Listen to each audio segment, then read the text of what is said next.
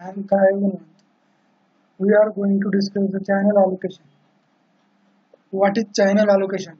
A given radio spectrum is to be divided into a set of disjoint channels that can be used simultaneously while minimizing interface in adjacent channel by allocating channel appropriately. Channel allocation schemes can be divided in general into fixed, fixed channel allocation, dynamic channel allocation, hybrid channel allocation,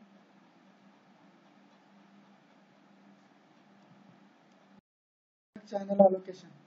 In DCS scheme, all channels are kept in central pool and are assigned dynamically to new calls as they arrive in the system. After each call is completed, the channel is returned to the central pool. It is fairly straightforward to select the most appropriate channel for any call based simply on current allocation and current traffic with the aim minimizing the interference. DCS scheme can overcome the problem of FSS scheme. However, variations in DCS scheme center are around different cost function used for selecting one of the candidate channel for assignment. DCS scheme can be centralized or distributed.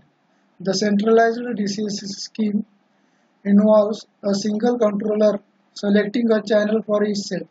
The distributed DCS scheme involves a number of controllers scattered across the network. Centralized DCS scheme can theoretically provide the best performance. However, the enormous amount of computation and communication among BCS leads to excessive system latencies and renders centralized DCS scheme impractical. Nevertheless, centralized DCS scheme often provide a useful benchmark to compare practical decentralized DCS scheme. Now, static channel allocation. In fixed channel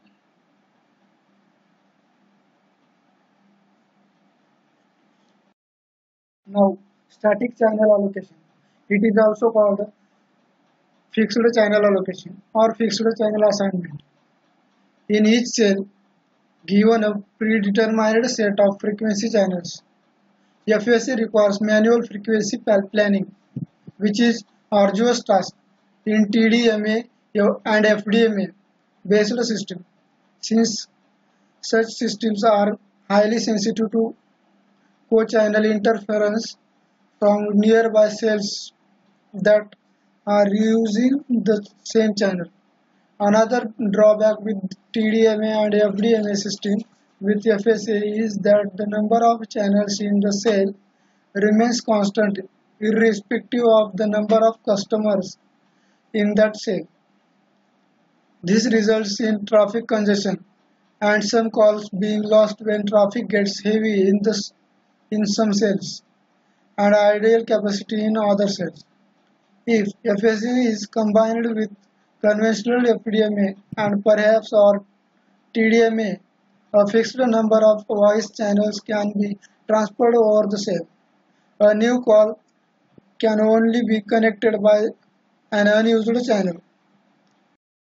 All the channels are occupied then the new call is blocked in this system. There are, however, several dynamic radio resource management schemes that can be combined with FSA.